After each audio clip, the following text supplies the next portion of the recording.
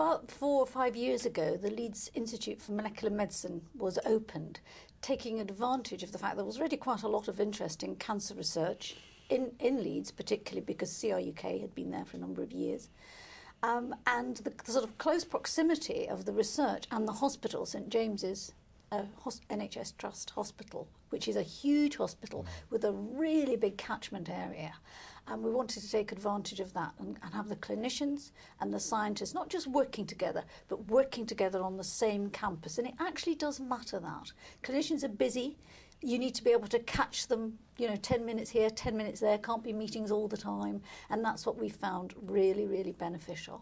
Leeds has a reputation of well-deserved over the last 10, 15, 20 years in a number of cancer types and also some technologies. Where is the new institute focusing?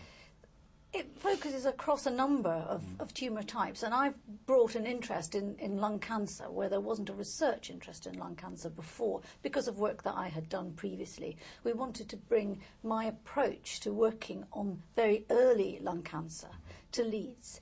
And the idea there is that if you study the disease early, you're able to treat it early, and your chances of cure are much higher. But while I was there, I also was introduced to the head and neck team. Now, head and neck is quite a rare disease. It was the 6th in the world. It's not that rare, but it's fairly rare in the UK. But it has an awful lot in common with lung cancer, and it's much more accessible. And particularly if you work on what I call precancer. So those are those stages where the abnormalities are visible in the mouth, not visible in the lung, but are not actually invasive. So if you could catch cancer at that stage, you would catch it before it became malignant and before it spread. And that's the real attraction to me. It's an excellent sort of therapeutic target. My interest has always been in genomics. There are obviously lots of ways you can look at cancer and precancer, but I like to study alterations in the genome, and that's because I'm really convinced that alterations in the genome are what drive cancer forward. We know that really from very early work where we're able to identify mutations in genes and actually show that the mutation was causing a tumour in cell-free systems. Of course, viruses were carrying the same mutations.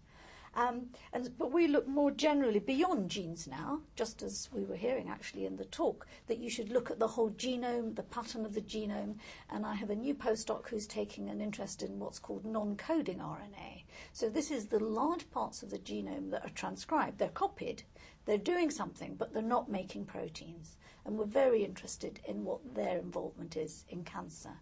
The way we work is always asking, what's the difference? If you get precancer and cancer and compare them, what's the difference? And the way that I do this, and it's hard, I can tell you, is to work on patient material. I have worked on mouse models, I do use cell lines, but I'm absolutely devoted to the idea that we should get samples from patients and work with those.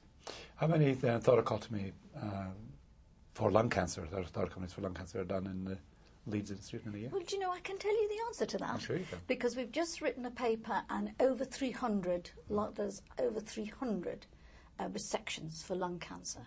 And what was interesting and dismaying when we wrote our paper was we're quite professional about collecting them. We have a tissue collector whose job it is full-time. And yet we found that we were only actually able to retrieve about 15% of them. 1-5. Yes. And this isn't because patients won't consent. It's all the difficulties around consent, when it's done, how we manage it. It's sometimes the list is changed. Sometimes the patients go to another hospital to meet NHS targets and we don't get the tumour.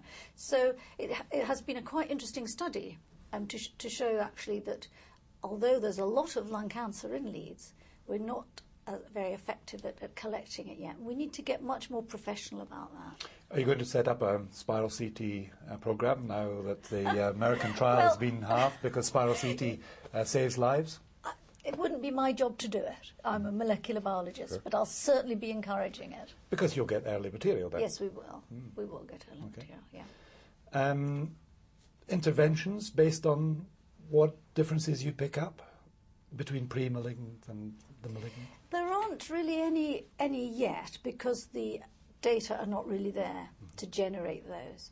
But what is interesting in our work, and this is the way things happen, just a little sideline really, is that I started to work on HPV in head and neck cancer. Big issue. Hadn't been an interest of mine before, but I was intrigued by the idea that HPV could stratify patients, and in fact that the expectation is that we'll actually treat patients differently if they're positive for HPV or if they don't have HPV.